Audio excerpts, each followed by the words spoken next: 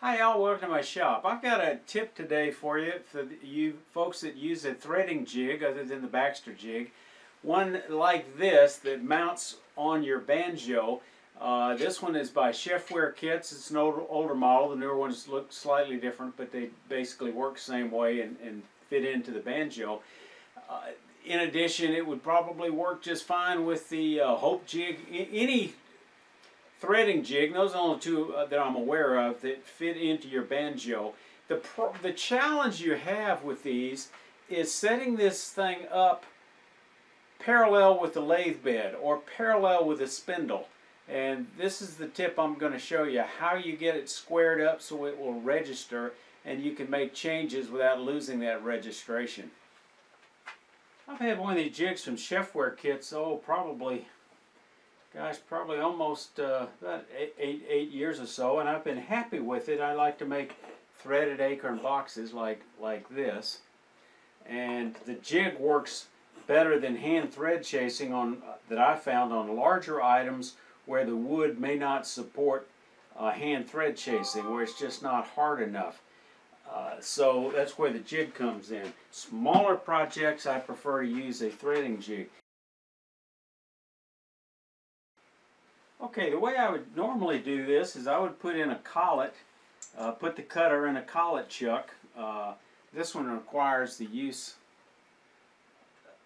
of a drawbar similar to this that will, this way, goes to the back of your spindle, threads in here, and then it pulls it in tight. And this works fine, it's effective, but since I've got a regular collet chuck that threads on, I really prefer that a lot, because this does not require the use of a drawbar, and since I have it, I always use it. So the challenge you have when you go to set this up is getting your work, or the jig, fastened to your work absolutely parallel, so you'll get even threads, evenly cut on both sides at the same diameter.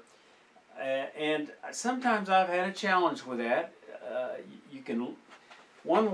There's a couple of ways that I did before, and they didn't work as well as the trick I'm going to show you. First, I would get and visually line it up from behind the lathe, and normally I would try to go ahead and square up the banjo using a carpenter's square.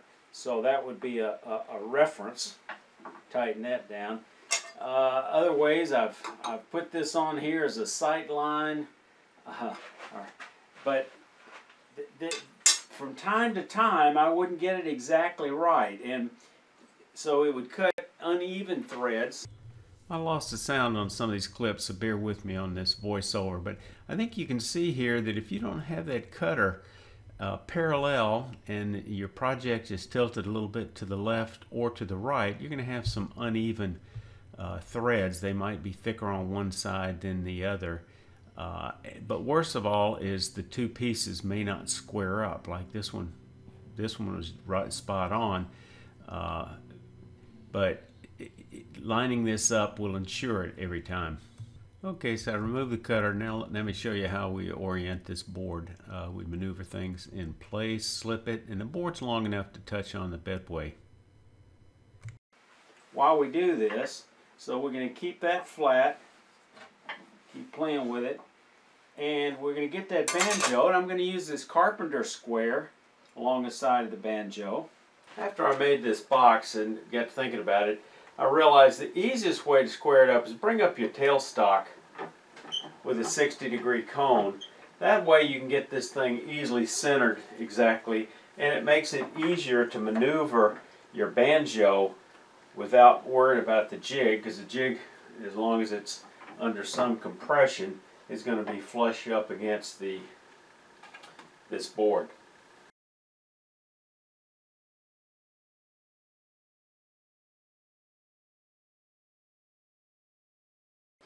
So now we have the banjo perpendicular, and we have this perpendicular up against. Needs a little more adjusting. You've got to play with it a little bit, but that's okay. You want that adjustment to be right. There we go. We got it up flat.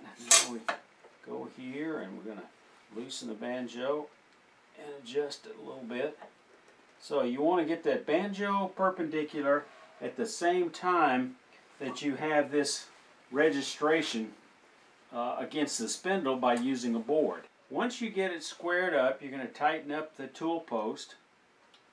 Now you can shift the banjo out of the way, and you'd think you'd lose your registration, but here's the beauty of it. Let me go ahead and put the cutter back on there.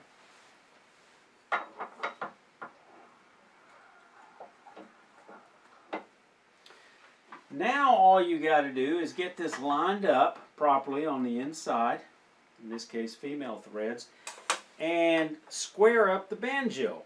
So by squaring up the banjo again, you put it back in that same orientation because we haven't moved this. We've kept that tight and in lockstep with the banjo. Now once you get that banjo squared up and you tighten it down, then you can go ahead and you can move this. You can shift it back and forth to get it, to bring it back up against the wood, because it was against the edge of the wood that you're going to be cutting when we did all this registration. So let me show you how this is going to work. It's not my intent to give you a full video on how to make an acorn box of cut threads, but I want to at least show this as a frame of reference for folks that are new to jigs. The cutter we position just outside the wood, and then move our adjustment on the thread depth till we get it right, and then we turn on the lathe. You always keep your left hand onto the chuck. It stabilizes it, reduces the movement, and gives a safe place to put your left hand. Now using my lung-powered air compressor, blow away some of the chips, and you can look at the threads, and I can see that they're too flat. They've got to go deeper, which is about what I expected, because we had this only one revolution of thread depth, and it needs to go a 1.5.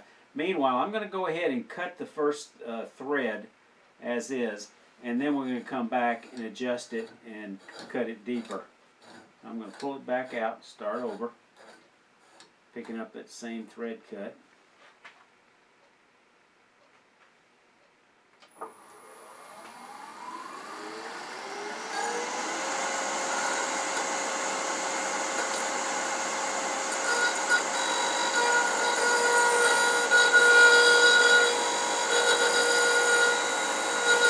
This camera angle doesn't make it look like the jig is perpendicular to the banjo, but it is.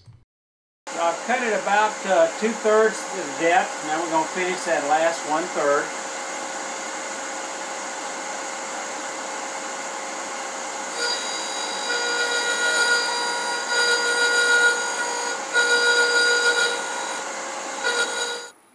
Some folks keep cutting it as they back the piece out. I like to just cut it in one direction.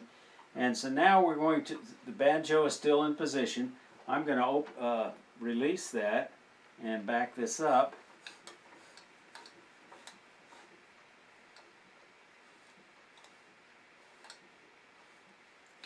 So I can clear that. And now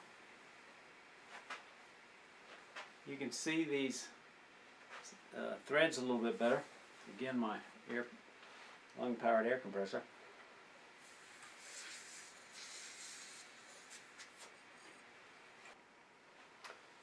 Now this gives you a little better idea of what the threads look like here. And then I always put some decoration in the bottom of my large acorn boxes. And those threads look good. I think I probably would rub a little 400, just touch it up, because I've got a fairly crisp at the top, and I'd probably flatten it with 400. But this is ready to go, ready to measure the setting for the bottom of the box. So I measure the inside of the female recess, and then I like to use digital calipers, because now once I get it measured, I can zero it out and add that factor by just dialing it in that's appropriate for the threads, whether I'm cutting 16 threads per inch or 10 threads per inch as I am on this particular box.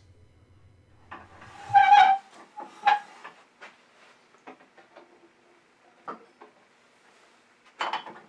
my little robust. Now, how big does this need to be? You need at least 3 good threads. Not a whole lot more than that, so that's just a little less than 1/3 of an inch.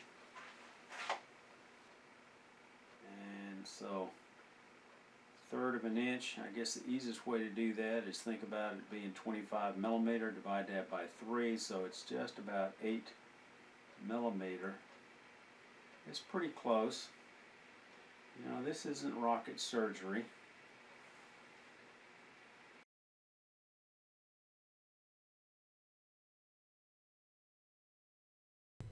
Now I reduce the tenon to the size that we measured that should be appropriate, and I do several trial fits. This is a box, so you gotta go back and forth and measure it.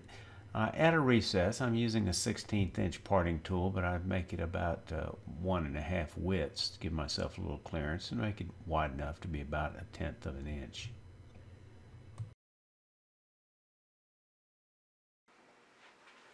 Alright, so now we go back and reinstall our jig. Take this off the spindle, remount it on the threading jig. Extending too far, so now I got to back it, bring it back. Go back and repeat the same step we did before, reinstalling that board, bringing this up, and squaring up the banjo.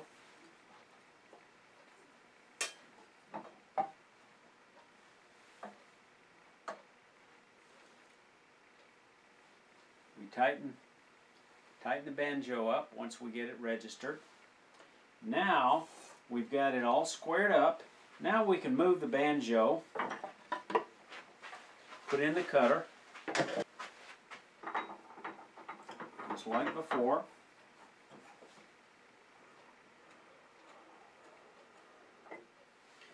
And now we're going to bring this up. We're going to just bring this out a little bit so I can back it off. Just touch the wood surface. Now we got to register the banjo.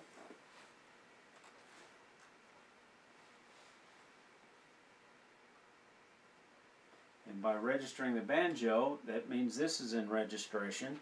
So we lock down the banjo, and now we're going to back this cutter back up the piece just a little bit and set our depth, thread depth, which again, like last time, we're going to start with 2/3 depth, because these don't have to look perfect, they just have to match. So I don't want to get too carried away. Everything's locked down, everything's in place. Keeping my hand on the chuck, we're just going to feed the wood.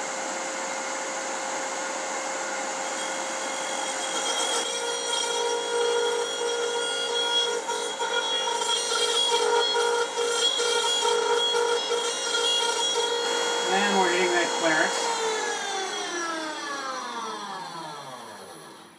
So now, because we still have that registration based on the banjo, I can move this as long as it touches the wood, that re-registers it. So I loosen this, pull it back, and I can examine the threads and just do a rough test fit, and I think it's going to be too small. Okay, so the threads look like they were just about to fit, so rather than cut them any deeper, I took some 400 and just slightly rubbed over the crest a little bit. Now I'm going to use just a little bit of paste wax on both sets of threads and see just how close we're getting to a perfect fit. Now comes the test. A little trickier with this chuck.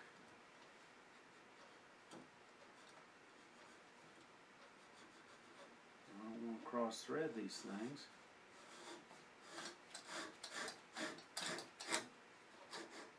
Perfect, and I got a nice flush.